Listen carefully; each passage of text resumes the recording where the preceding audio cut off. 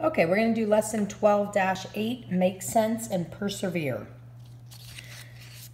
So a unit fraction, we know a unit fraction is one part of the whole. So a unit fraction, no matter what our denominator is, the numerator is always 1. So if we have a pizza that we have cut into fourths, we know a unit fraction means one of these. So the numerator is always going to be 1, and then we have to figure out what our denominator is. But if I cut it into eighths, cut it into fours first, and then cut each section in half, right? That'll double it and give me 8. A unit fraction means 1 slice. So my numerator is always going to be 1, and then my denominator, I have to count how many slices total, and that's 8. Okay, so unit fraction always has a numerator of 1 because you're talking about one piece. So a unit fraction represents one equal part of a whole. Knowing how many equal parts are in a whole can definitely help you solve problems. So how many equal pieces or parts are there in the whole pizza? They're talking about if this piece was not missing. So you got 1, 2, 3, 4, 5, 6, 7, 8. We could also tell that by every one of these denominators, right? The denominator tells us the total number of parts in the whole. So by looking at this, we can know that there's absolutely 8 parts, okay? What fraction represents 1 slice? That's a unit fraction, so it's going to be 1 out of 8. How many parts of the pizza are missing?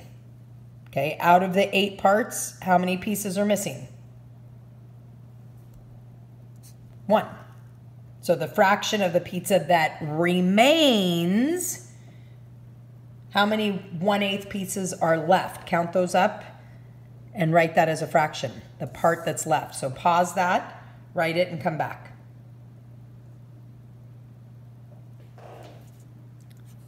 Should be 7/8 are remaining. Okay. Here's where in our word problems, a lot of times we have too much information and we have to decide that we don't need that to solve the problem. So Carla has an art class 3 days a week. Carla draws a large circle. She divides it into 6 equal parts. She colors, so we know our denominators are going to be going to be 6, right? So the black, out of 6, she colors 2 of them black. For the gray, out of 6, she colors 2 of them black, and the rest are white. What fraction did Carla color white? Well, we know our denominator is going to be 6 for the white, but we have to figure out how many 6. Well, we have 6 total, right?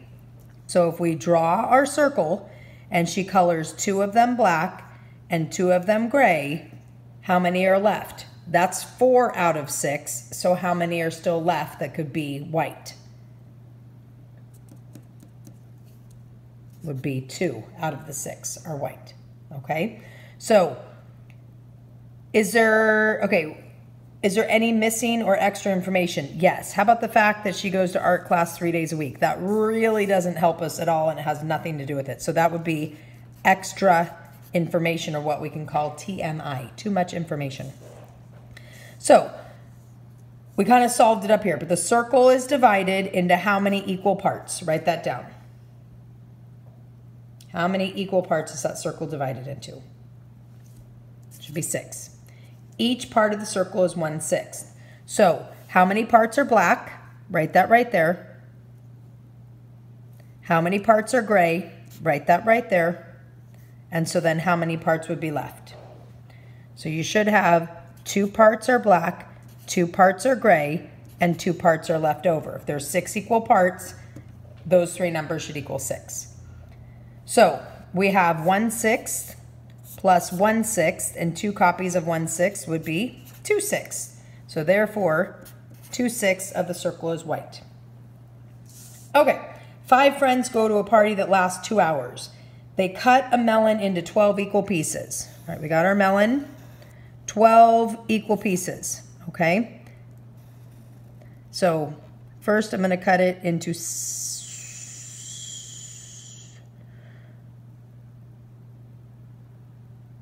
well, I can cut it into 4s and then cut each section into 3 parts. I think I'm going to do 6, 6 and 6.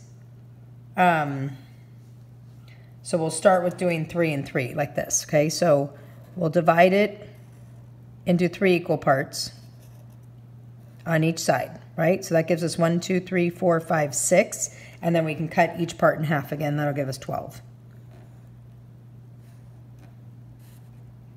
Cut that one a little wide, but that'll be okay. So we cut the melon into 12 almost equal parts. Luckily, we're not building a building right here. What fraction of the melon is left over? Oh, wait, we got to back up. They cut a melon into 12 equal pieces. They each eat 2 pieces of watermelon. Well, how many people eat 2 pieces of watermelon? 5 friends. So 5 friends eat 2 pieces of watermelon. Okay, so we can do 2 plus 2 plus 2 plus 2 plus 2, because that's the 5 friends each eating 2 parts. Or what multiplication problem can I do for that? 5 groups of 2. So they eat a total of 10 pieces, right? I could also go, okay, 5 friends each 2 pieces. I can go, all right, this is 1 friend ate those 2 pieces. Friend number 2. Friend number 3. Friend number 4. Friend number 5. And that's it. That's 5 people eating 2 pieces each. So how many pieces are left over? 2 pieces left over, right? What is our denominator going to be? How many pieces total were there? 12.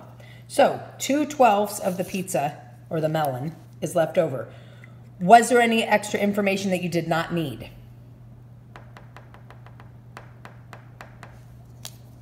How about how long the party lasts, or that they were at a party? Right? The fact that the party was 2 hours, did that have anything to do with them eating the melon? No, it did not. All right. Good job. I will see you tomorrow.